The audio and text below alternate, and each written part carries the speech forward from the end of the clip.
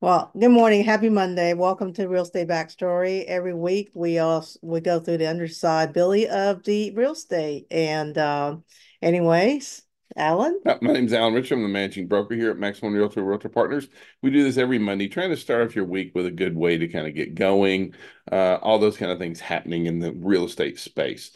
We want to kind of start off today talking about the fact that realtors are feeling a lot more optimistic at the moment. Confidence is really rising in our industry at the moment. And so, the National Association of Realtors, every month they poll realtors just to see, what are you thinking? What are you feeling? And overall, so far, we are like 36% more optimistic this year than we were last year, kind of thing. At the I don't same know. I time, don't think it can go lower than last year. well, But I mean, but it's showing. Even our sellers are looking a lot more optimistic. We have more listings coming up right now. Even though there are challenges to home buying, first time home buyer percentages in January really shot up, it has. up substantially, kind of thing. And so all in all, we're looking at some real good. Um, it's one of those things where in the real estate space, how you feel really affects a lot of how well you do. And so, because so many of us are, well, not, so, I mean, we're all independent contractors, but it's one of those where, like when you feel down, it's hard to kind of, get yourself up and running and feeling like you're ready to rock and roll and do those kind of things. So it's a very important that we really kind of look at that. And it's You know. sometimes a perception, how you address those what I call pain points, as one of my Mhm. agent told me, or my point is fear. Yep. So once you can identify what those pain points or fears are, then you know exactly what you need to do to combat that. Some are compatible, some are not. But do listen to your client. So we want to ask you a question, and we kind of want to tell you what we think some of our answers are. And so it starts off with, or our big question is, are paper business cards a waste of money?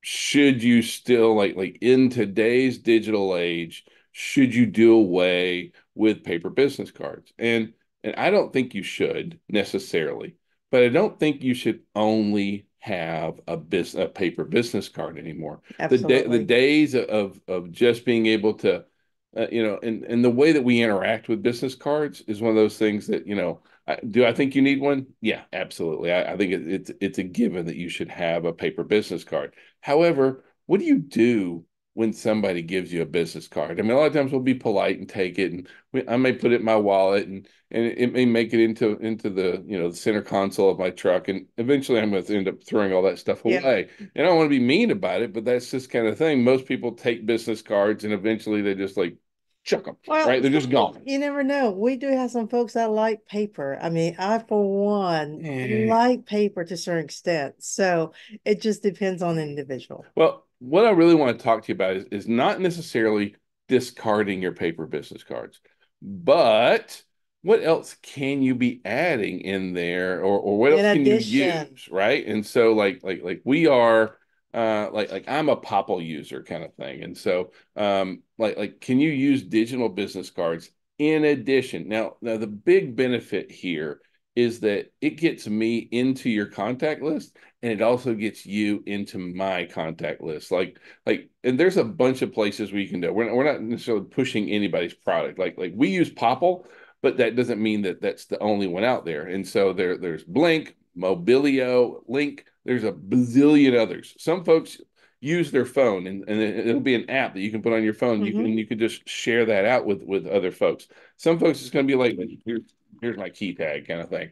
And so, I just touch that up to your phone. Now, when I touch that to your phone, it's gonna give you my contact information. It's also going to say, would you like to send this information back to Alan too? And so this is great for being able to pass information in two directions. It's not just like if you give me a business card, it may never make it into my phone. And really that's what we need. We need to be into people's phones here. So if you're gonna give Alan your information, do it Not digitally. just In Alan, other not words. just Alan, not just Alan. I'm not the only one like this kind of thing. But like when you meet somebody, rather than just giving them a business card and then well they never call.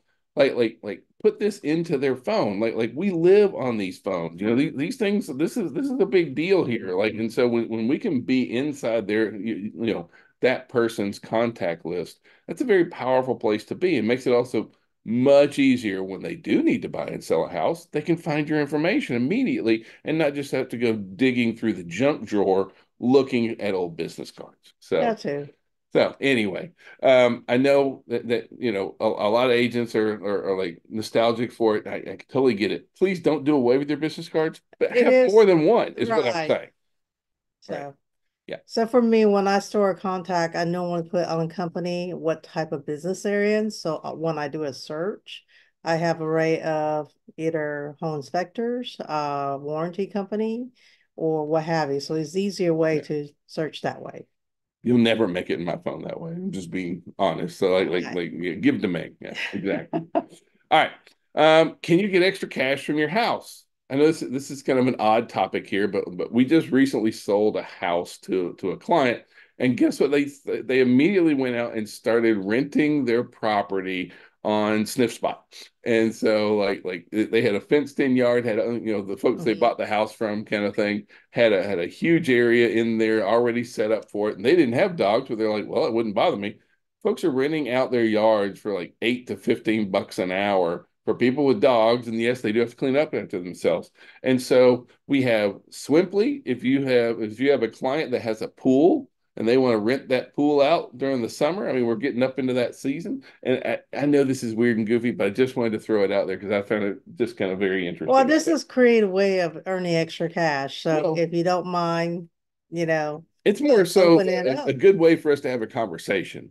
I'm always looking for really good openings to have conversations with our clients. It's about Absolutely. relationships.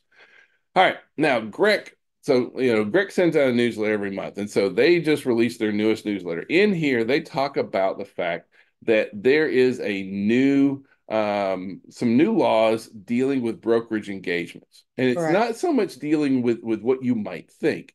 What they did was they went in and we had several companies, most of them Hmm. from outside of Georgia, that were coming in and they were basically offering a seller or offering a homeowner between 400 and $1,000, and that they would and they had just had to agree that when they sold their house they were going to sell it with them. Well, that was creating a lien against that property, and these people were making $400, and then they were requiring them to list with this company if they And sold it plus, anytime for the next 40 years. and that's a long time. Yeah. I mean, so it created an issue. Well, it was very predatory, is what it was. And so the new laws here says that you can't have a brokerage agreement that creates a lien. You also can't do one that runs with the land for the term on there kind of thing.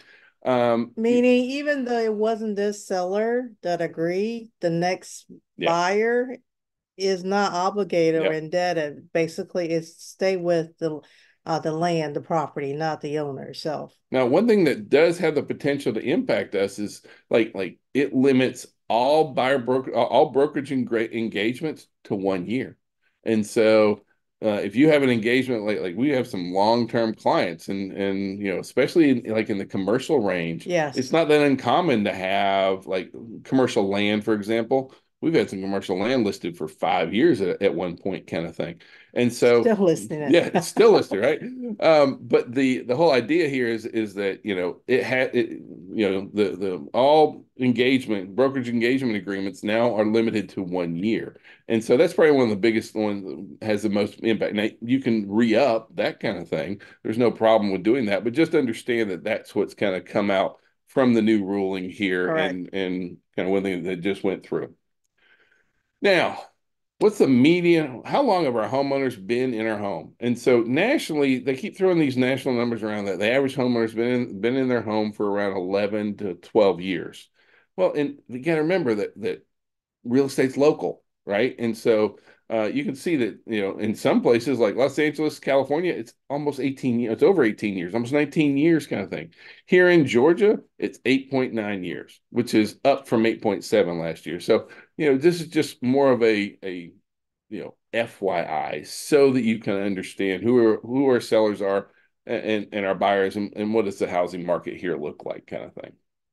Well, this is an indication of the market and the trend. And so, whereas the old adage of, like creating a legacy, so people see opportunity, and especially in the Atlanta market, Mhm. when there's opportunity, they're going to move up or sell or invest. Yep.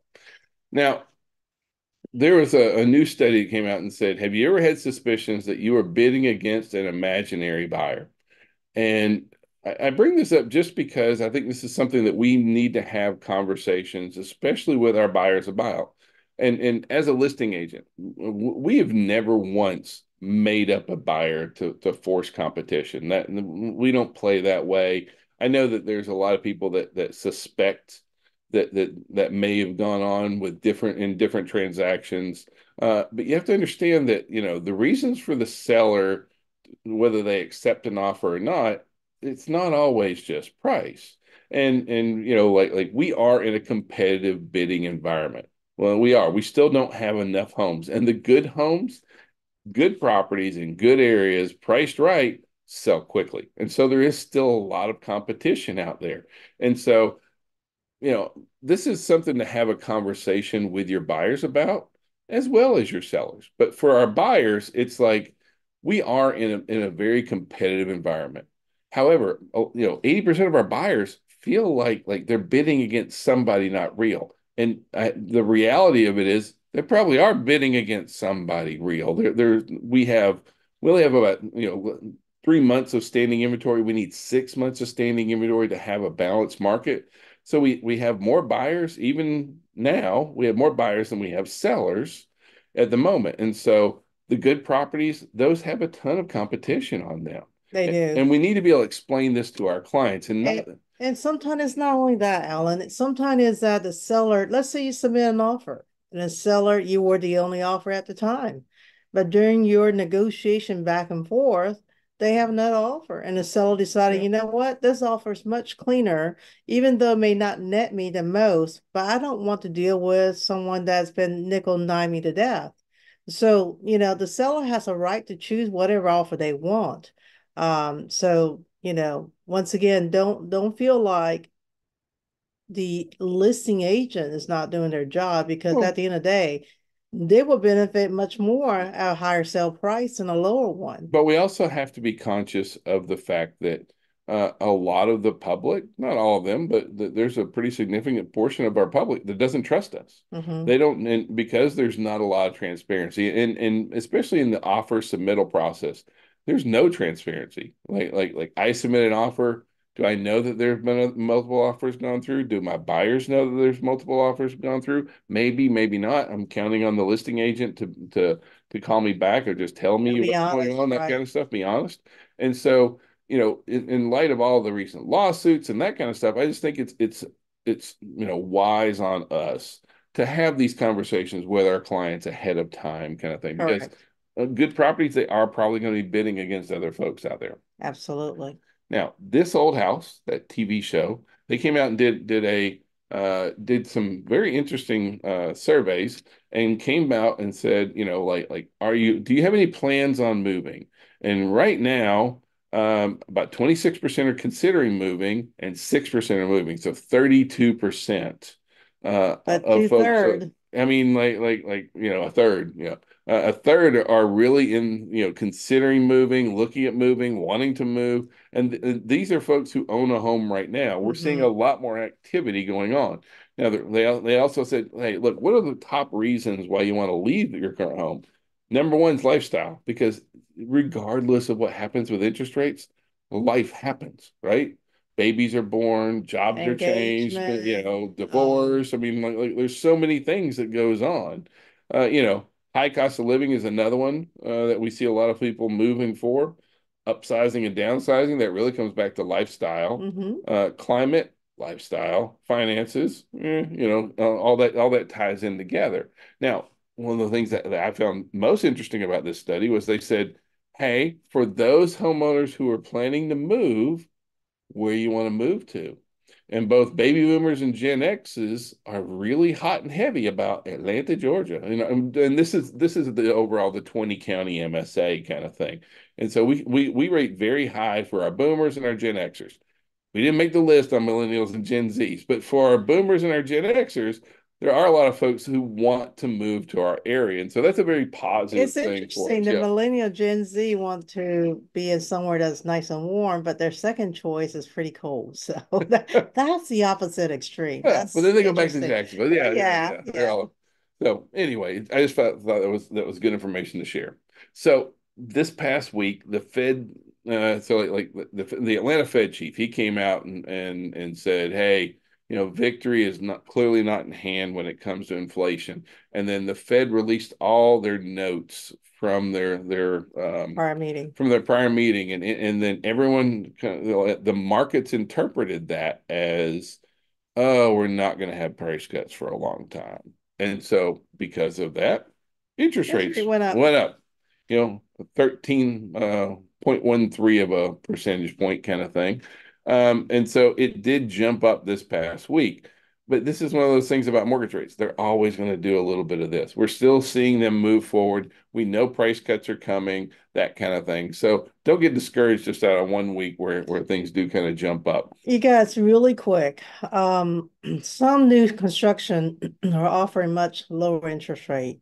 And while I know this, the clients are stuck on, well, at the 7% interest rate, I'm only afford $300,000.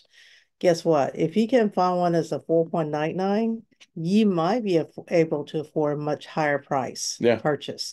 Because at the end of the day, it is a monthly payment yeah. that you're concerned with that you can afford. We're loving the interest rates on new construction right now. So Absolutely. So find out what interest rate that the new constructions is offering. yeah, And once again, it's about buy down. Don't forget that the seller can buy down the buyer's yeah. rates, and th therefore giving a higher chance of a higher level home that your seller's been wanting.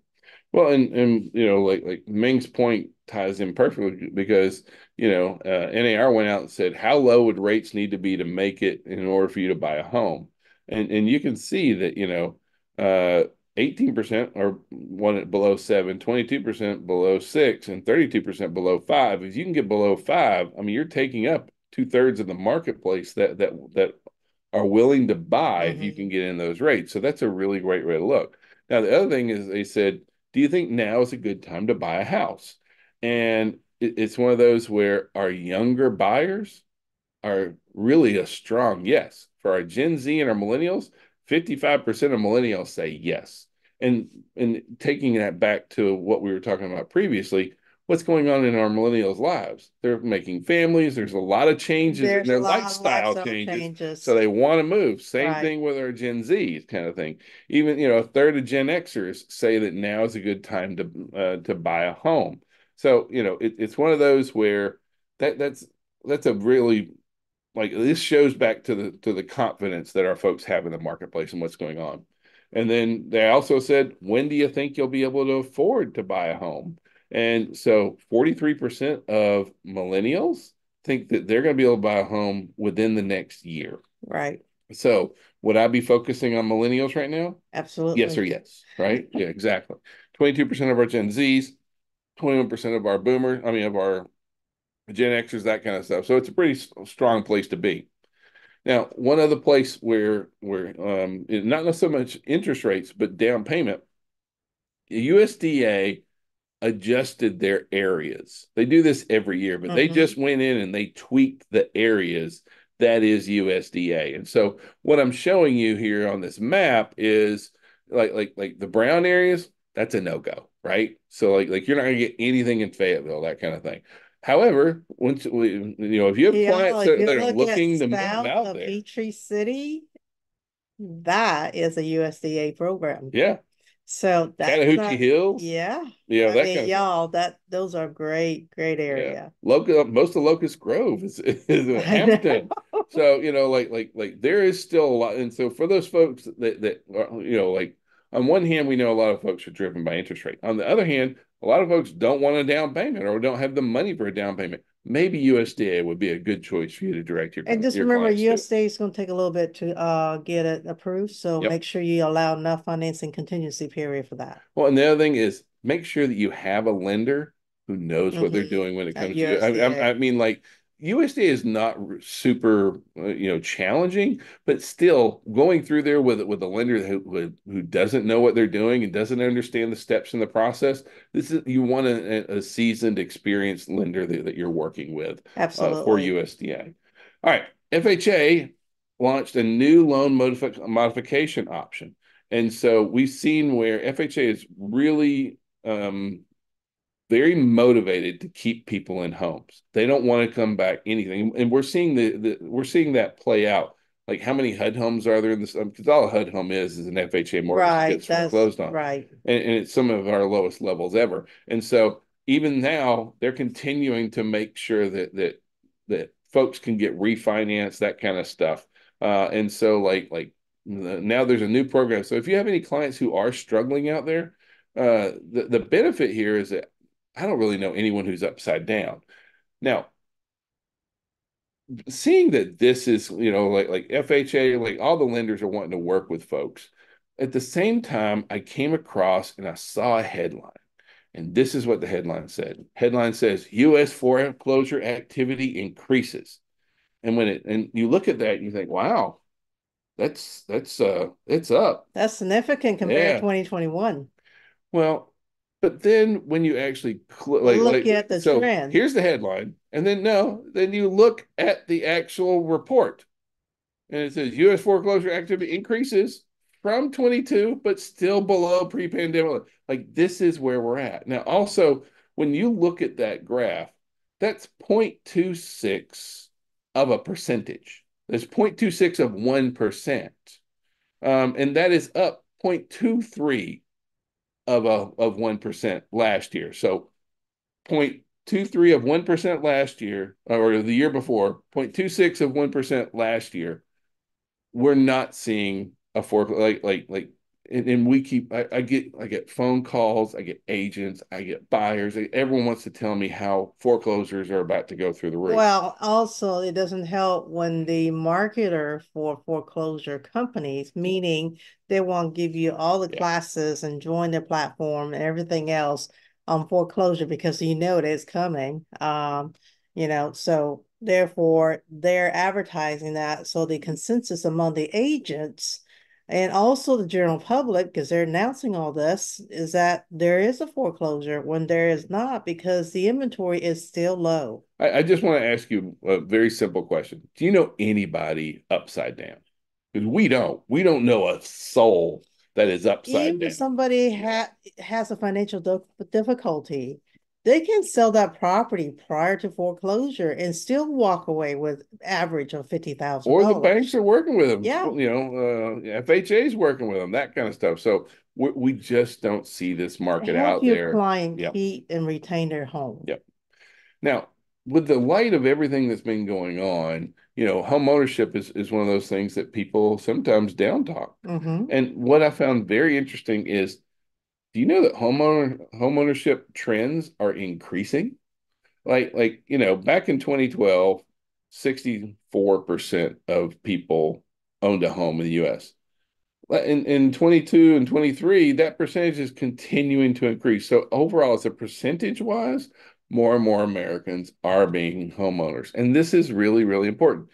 That being said, it's not equal across the board. Correct. And so this is the homeownership trends, Among by different races. ethnic groups. Right. And so what's interesting is that white home ownership rate actually has gone down while a lot of others go up. And I'm not here trying to talk about race. What I'm here to talk about is if you want to help any community, if you want to help the folks that you live with, the folks that you hang out with, and if you want to help people with wealth, it comes from home ownership.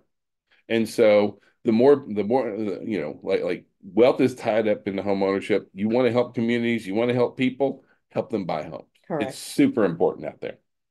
Now, Zillow came out and they adjusted their forecast for regional home prices, and so they're always editing, adjusting. What do they think's happening with home prices and And home the prices? data is should be on just in time because if you base on old data, it's not going to Yeah. work. And what you see is, what's the areas in blue? These are the areas that are that they're expecting home prices to grow the most. And kind of across the U.S., Atlanta, I mean, you can see that overall in the US, majority blue kind of Hmm. thing. And Atlanta is sitting, they're predicting at a 6% property value increase over the next year. We think that's really healthy. We don't really kind of disagree at all. But one thing I want to show you is a little bit of the breakdown of over the past year. And so this is what's happened in home prices between January 23 and January 24. And what you'll see is the darker the blue, the bigger the increase. Hmm. So Atlanta itself has been very moderately increasing in home prices. But You know what's been growing? the outskirts The of Atlanta, boonies. yeah. Yeah, out in God's country kind of thing. And once you get outside of Atlanta itself, that's where we're seeing some of the highest property value increases in the state kind of thing. You're always going to have some counties that struggle and have some different challenges, but it's just very interesting to see. Everyone thinks, oh, Atlanta is where everything happens. It's always in Atlanta. No, it's what's happening around Atlanta that, Absolutely. so those outside counties are the ones who are growing in property values higher than the Hmm. than the actual interior counties when it comes to that. Overall median sale prices, like I said, 5.8%. So we're running right in that 6%. Now, overall number of sales, January home sales rose 3.1%. And we're very, very glad to see that. However, our pending sales are down 7% year over year. We have not gotten back to where we need to be just in the volume of sales. And with the housing market activity and what's going on, we kind of lost some steam in January because rates dropped really big, And and they we were went, so thankful. And then they've just kind of plateaued and wiggled around some kind of thing, and that has really kind of stopped a lot of our activity as far as that's going on. and once again, about rates, Yeah, everybody talks about it. Um, as an agent, think creatively, meaning get a seller. I mean, as a listing agent, one your part of your consultation you should talk about helping the buyer buy the rates down so more people can afford a property. What have you. So, or go new construction. yeah, So these are things that you need lots to of think options. about. Now, overall, new listings of homes are up 10%. So we're seeing more inventory come on, which we're really glad to see. However, we're still under last year. But what we want to kind of talk to you briefly about here is what happens on new listings by month. This Hmm. time of year, and for forever kind of thing, like clockwork, every year, the number of listings increases from now all the way through till June. If you are waiting around to reach out to your sellers, you are missing the boat. Now is the time to be reaching out and engaging with with homeowners. Correct. And we looked at, like 30, a third of homeowners are considering selling and buying that kind of stuff. Now is the time. Please don't make us beg, right? What we're saying is like you really need to be reaching out and engaging with your homeowners Your right now clients right now. because like now's the time when people are putting things on the market. They put it on the market now in preparation for the summer and moving Hmm. during the summer and doing those kind of things. So it's really important that we look at that. Now, let's change gears a little bit. Let's talk about multifamily apartments. And so, John Burns Research and Consulting, they did this whole new apartment survey. And what they found is that in a lot of markets, there has been, and especially in the Sun Belt here where we are, Hmm. um, new construction over the last, apartment construction over the last really 2 or 3 years here in Atlanta has been huge. And over the past year, massive. In Atlanta, there's 20,000 units delivered in the Last last 12 year. months. Yeah. Currently under construction in Atlanta, 34,000 units. It's 150% what they were doing. Yeah. So what we're seeing but now the good news is that in Atlanta, multifamily permits are down almost 30%.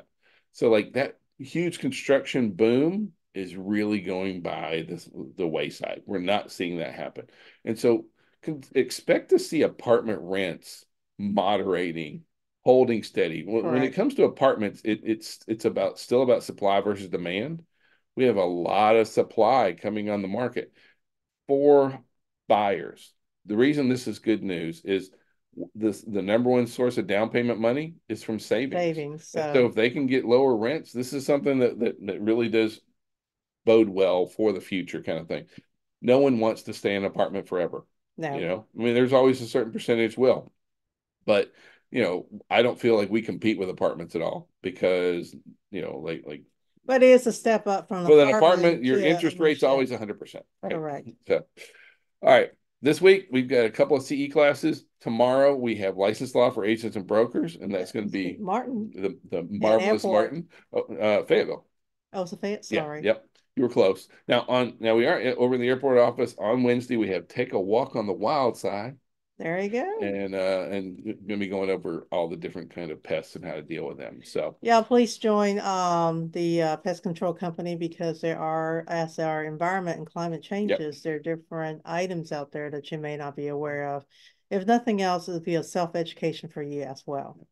So, if you guys have a great week, we be any kind of service, please call, text, smoke Oh, signals. don't forget, license also require every renewal cycle, so please make sure you get it in Yep. before too late. All right. Thank Bye. you. Have a great Monday. And